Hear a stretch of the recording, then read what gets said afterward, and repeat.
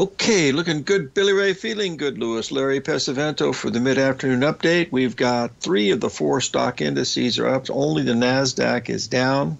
The S&P 500 is past the 4,200 magical level, got up to 4,206.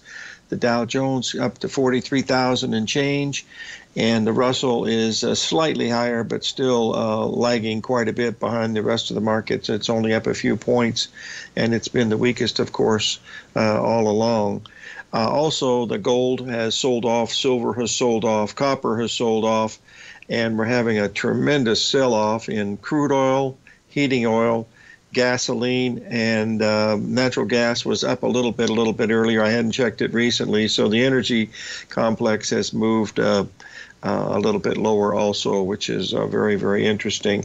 Our guest today on our show coming up, Fibonacci 24/7, will be Mike Moore of Moore Analytics. He'll join us at 1:30 and again at 2:30. Tomorrow we're going to have Jeff Huge of Alpha Insights. On Wednesday, we're going to have Stan Harley of the Harley Stock Market Letter, who's been saying we'll be rallying up into early May. And, of course, we hear that seasonal all the time of sell in May and go away. That works about 50% of the time, which is not bad, 50% of the time. You can still do okay at 50% of the time. But we look at pattern recognition, swing trading, and that's what we're focusing on these days. And then on Thursday, we will probably have Bill Meridian of Cycles Research out of Vienna, Austria. That's what we're looking at for some things to pay attention to on some of these markets. The volatility is going to continue to increase.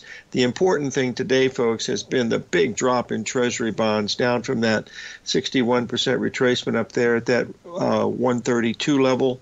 We hit 120. We broke the 130 level, folks, down into 129.